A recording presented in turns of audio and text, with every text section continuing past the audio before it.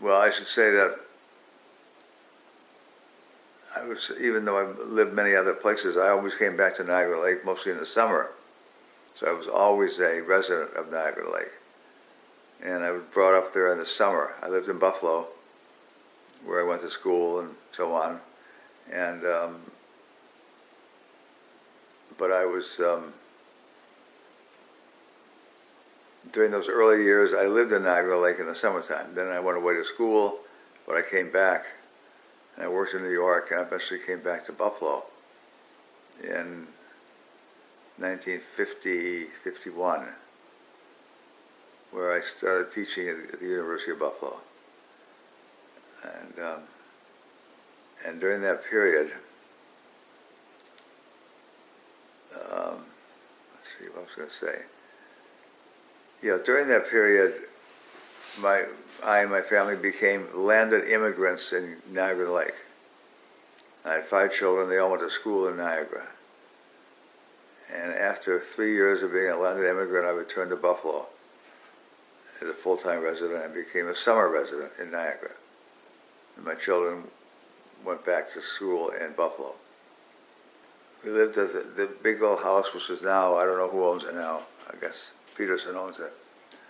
On John Street, Randwood, it's still called. The big old house, which goes back to the 1800s. It was burned in the War of 1812, then rebuilt by the Dixon family. And my grandfather bought it around 1904 or 5. Many Americans were moving to Niagara Lake as summer residents because they liked the town, they liked Canada. There was good sailing over there, and my father was one of those who, along with others like the Wetlover family, moved there as summer residents. And in those days, as you may know, that train used to run from Buffalo to Fort Erie, down the river, and all the way to Niagara Lake. And it was mostly a commercial train, picking up fruit along the way and taking it down to the dock in Niagara, and then on to Toronto. And there were a lot of boats going across from Niagara Lake to Toronto, and that was an exciting, colorful part of those earlier days in Niagara, which I remember as a boy. And that boat the Cayuga was the name of the boat. I'm sure you'll have a picture of it in your writing, because it was a very colorful, large boat which took cars and everything on it, and went to Toronto a couple of times a day from Niagara Lake through Lewiston to Queenston, and then back to Niagara, and then to Toronto. And there were midnight cruises on weekends, which were very colorful and romantic to all of us young kids. Well, we could go to Toronto around 10 or 11 at night and come back at 2 or 3 in the morning. And there was music on board. I don't know about dancing, but I remember there was music on board. And it was fun. Yeah, I was a teenager. And I went to school in Buffalo, Nichols School.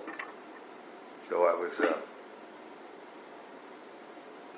very much tied to Buffalo in those days, and to Niagara Lake as a summer resident. My family came down to that house, the big old house, which my grandparents lived in as summer residents. My parents sort of lived there, and we sort of lived there, as I say, sort of as summer residents. And that was great fun, because Niagara Lake in those days was very colorful, lots of fun. I know that's not my period to talk about, but I have to mention that it was a very enjoyable, colorful place.